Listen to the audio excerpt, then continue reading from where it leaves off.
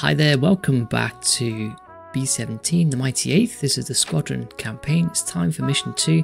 Let's head into the ops room, check out the target intelligence file.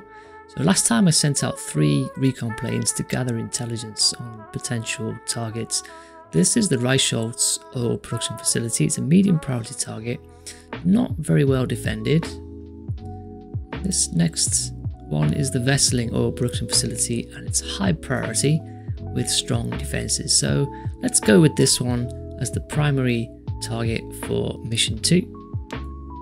Here we are on the map, starting out of Ridgewell. Let's scroll across to Western Germany, focus in on the target area. Here's Wesseling oil production facility. Let's set this as the primary target. I've set up all of the waypoints for the mission now. I'm going to fly in over Belgium, cross the front line, and then approach the target from the west.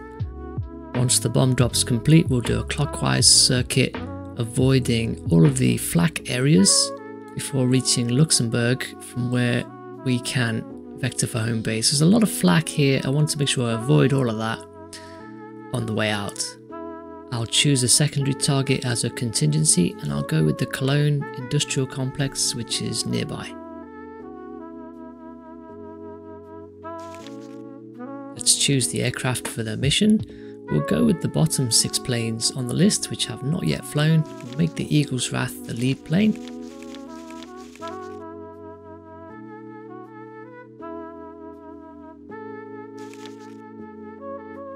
And I'll go with a mixture of GP and incendiary bombs.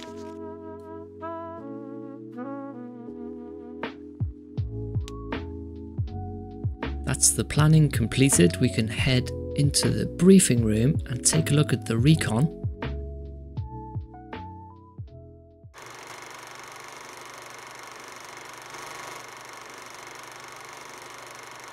Recon footage is quite cloudy, so it's not that helpful, but we can see 4 large chimney stacks at the back here, which we can use to ID the target. Taking a closer look, we can see a line of storage drums running through the center of the target, and the 4 large chimneys at the top right. Got some smaller chimneys on the left hand side as well.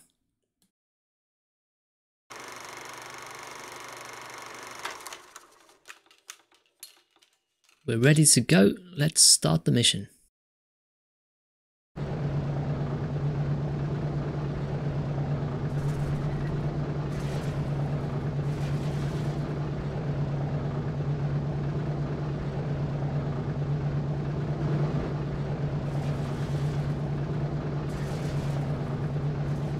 Taxi to runway.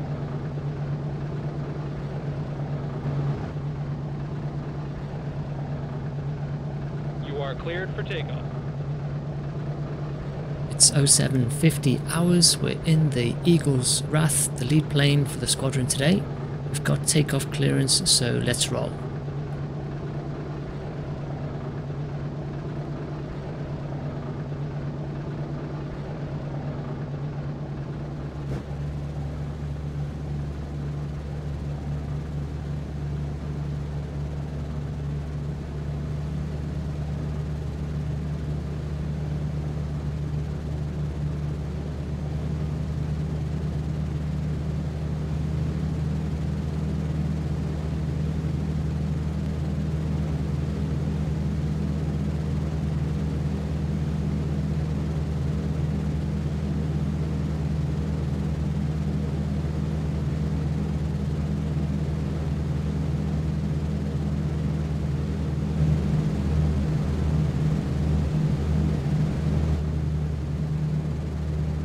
We pick up the action at 09:1600 hours. We're flying over the city of Liège, up at 21,400 feet, heading towards the front line.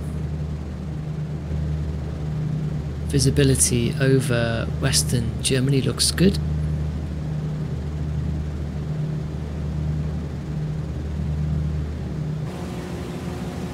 We're just about to reach the decision point, so we can get a weather forecast in a moment. Pilot from navigator. Okay, turn coming up. weather at primary target is believed to be fair, with 5 dense clouds at approximately 6,000 feet. Weather conditions are good over primary target, so we'll stay on course. Dropped into the chin turret, we have got bandits off our 1 o'clock inbound.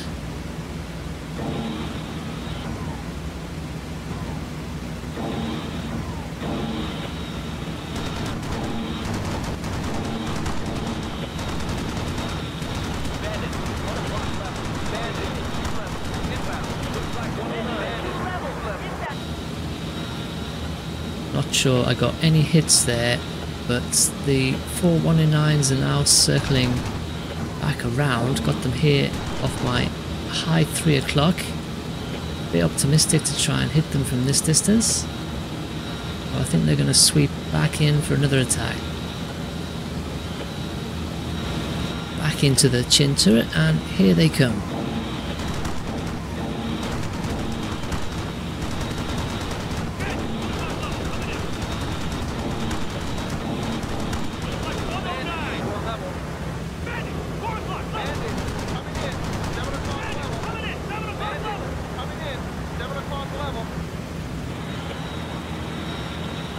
Got a few hits that time, and I'm just tracking one of the bandits as he's coming back in off our 4 o'clock.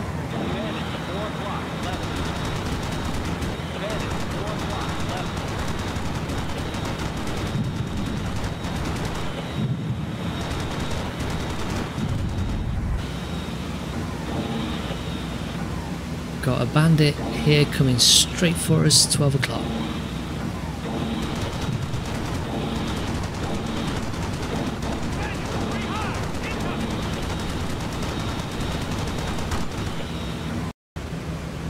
Definitely got hits on that guy, and his plane is smoking.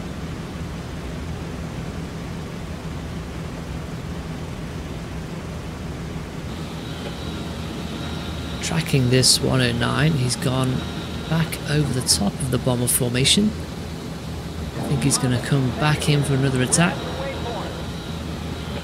And we've just reached the initial point for the bomb run.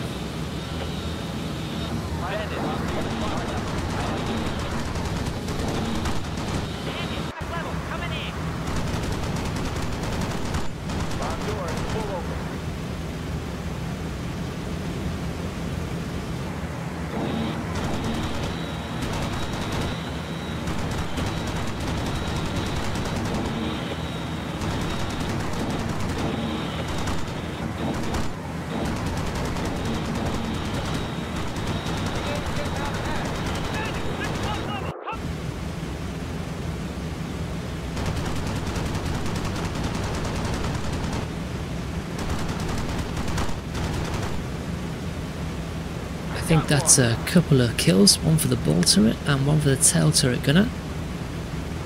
I can see another formation of 109s in the distance approaching. We are on the bomb run now, so let's try and get a fix on the drift.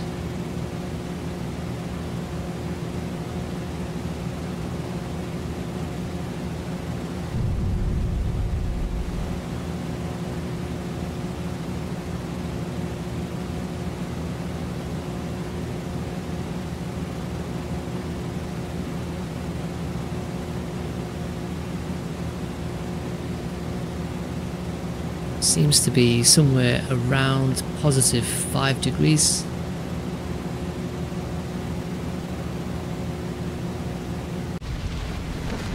But the bombardier's got negative 4.7, that's about right. I'll leave it at that.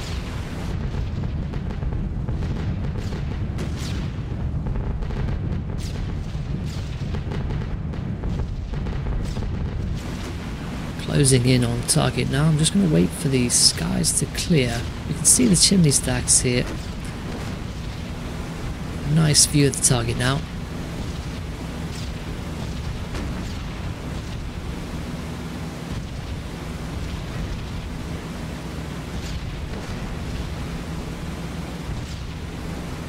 You can just see the 4 large chimney stacks render in, so the bomb site is a little bit too far to the left.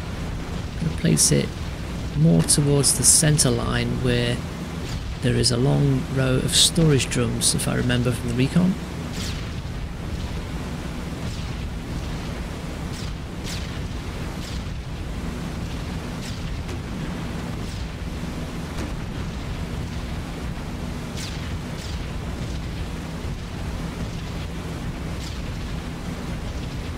I think the flak has pushed us a little bit to the left, so I'm going to reposition.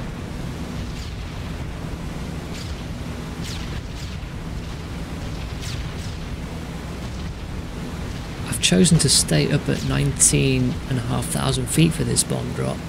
I am not sure if the modelling of the flak accuracy takes into account altitude, so it may be that at this altitude we're less likely to take flak damage. I just don't know.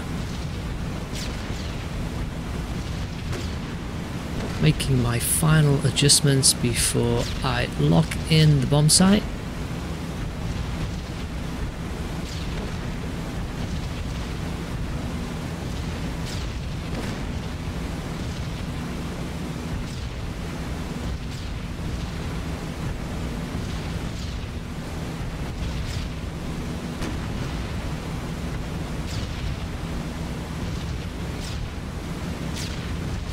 It's all looking good. The cloud cover's coming in, obscuring the visibility, but I think we're locked on a good position. The bombs are away in 3, 2, 1.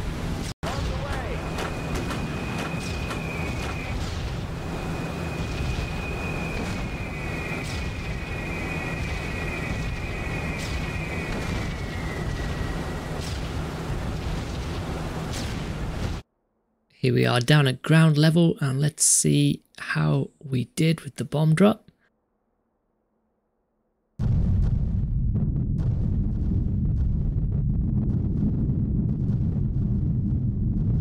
that's pretty awesome. I was initially worried. I thought we dropped a little bit short, but we've just about nailed the whole of the target. Got the chimneys at the back. Left 2 of the large chimneys standing at the back there, but nailed a lot of the storage drums through the middle and the surrounding assets. So overall, a really good bomb drop. You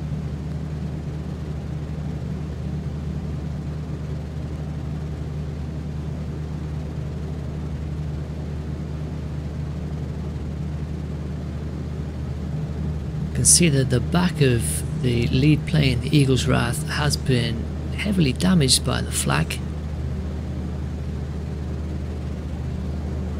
Looks like the wings and the engines are okay though. We're making our way to the rally point where we'll do a clockwise circuit out away from danger and head back towards Luxembourg. Checking on the bomber group, it looks like we've only lost one bomber from the lower left squadron. All of the bombers in my squadron here in the middle are okay, as are all of the bombers in the upper right squadron. Quick check on navigation. We've almost left the flak zone that was covering the primary target and reached our rally point, where we'll begin our clockwise circuit out of enemy territory. And hopefully we'll avoid the flak sites here along the way.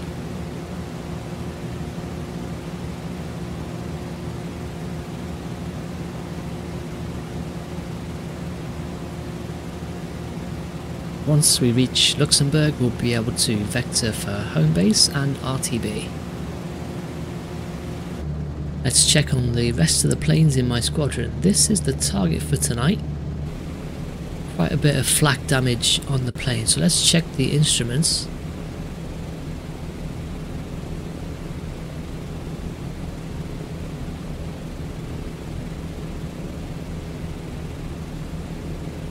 Everything looks fine so far, and the fuel tanks also look okay. This is Cap'n and the kids.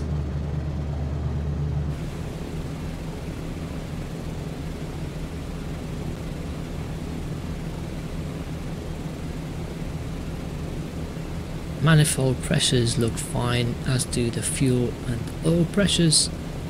Temps are okay.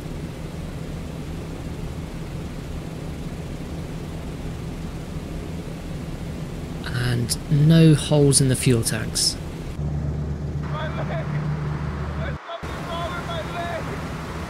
This is Bub, and looks like, okay, we've got 3 crew members injured. Let's get them patched up. Man down! I can get to him. Oh, please, give me something for the pain! Okay, I'm here now. Help me! I'm to death here! Just leave me here. Nice, Jared. Leave me. Run it out, okay? You're gonna be okay. Everything looks okay on the instrument panel.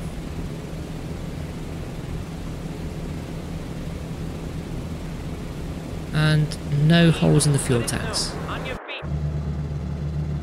Let's take a look at Sally B. Got a lot of flak damage on the right wing. Wouldn't be surprised if there's a fuel leak there. Let's check it out.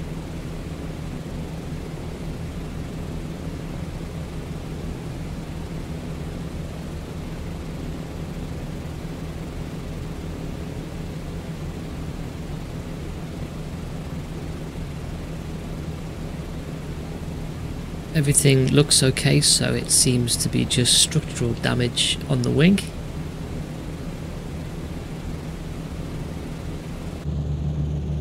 Lastly, let's look at Tough Stuff. Looks completely undamaged from the outside. Must be tough stuff indeed.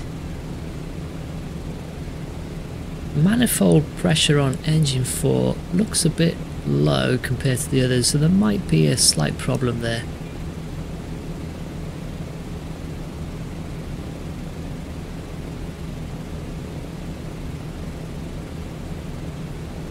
The oil temperature on engine 4 is just a couple of degrees higher than expected. Fuel tanks are all okay. I don't think there's anything serious to worry about.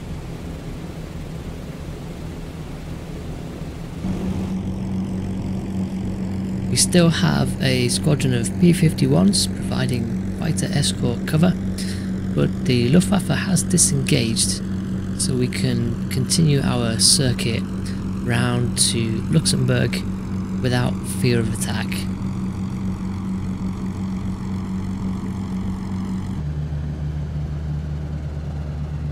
Time is now 10:31 hours. We've made it to our waypoint over Luxembourg, and it's time to RTB, vectoring for home base. Pilot, navigator, we're at the waypoint. Let's watch the bombers as they make their turn. Always a bit risky when they've taken damage. Sometimes the bombers can't turn effectively and can crash into each other. But they've all performed well there. Everyone's safe. We're still just missing the one bomber from the bottom left squadron there. After a couple of hours flying across Europe and then over the channel, we've made it back to home base Ridgewell, and it's time to land the planes. Eagle's Wrath is first in, and I'm going to land this plane manually.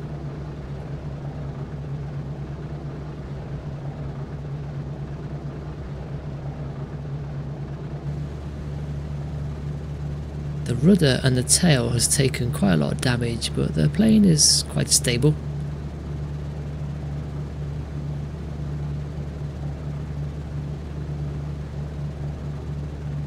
Nicely lined up on short finals.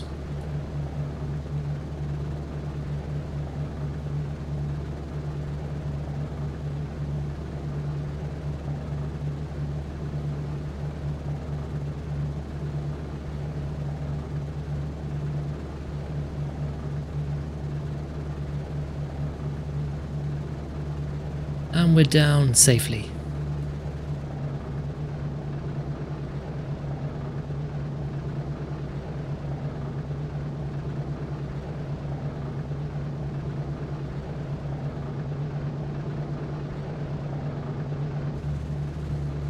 rest of the squadron have made it down safely, but this plane, target for tonight, it's got quite a lot of damage to it, and as it's approaching the runway, notice that it is veering off to the right. So I might need to take manual control of this plane to bring it in. Probably has some damage to its controls.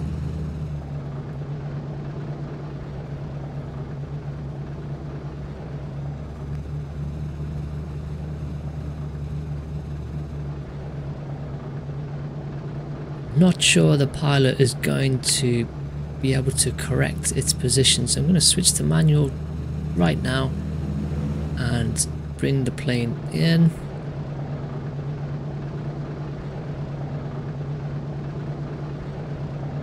There we go, disaster averted, we're down safely.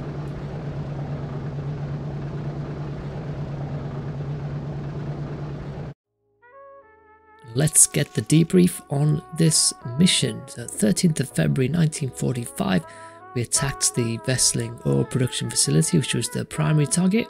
We'll ignore the bug in the game there that says distance flown 0. Didn't lose any bombers from our squadron. We shot down 4 enemy fighters and totally destroyed the target. Only 6 crew members sustained injuries. That's really good. The lower number of injuries we can get, the better, because then the crew members will progress in their skills. Bomb damage assessment shows where our bombs went. The black dots represent our bombs. The red dots represent assets that we destroyed. Not quite sure what the smaller red circle represents, but either way, the bomb drop was really good. Knocked out most of the assets at the target site. Purple hearts for the injured crew. That's mission 2 completed. Many thanks for watching and see you next time.